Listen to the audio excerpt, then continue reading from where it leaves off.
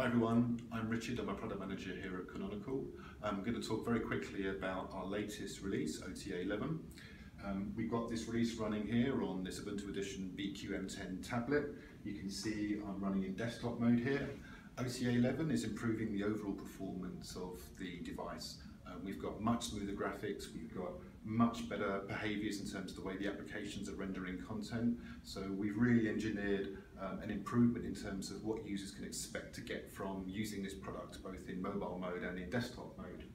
We've also added one or two new features which we think people will find quite interesting, particularly the addition of Google Hangouts. So we're using the Ubuntu browser's native WebRTC capability to allow users now to fully use Google Hangouts on the device.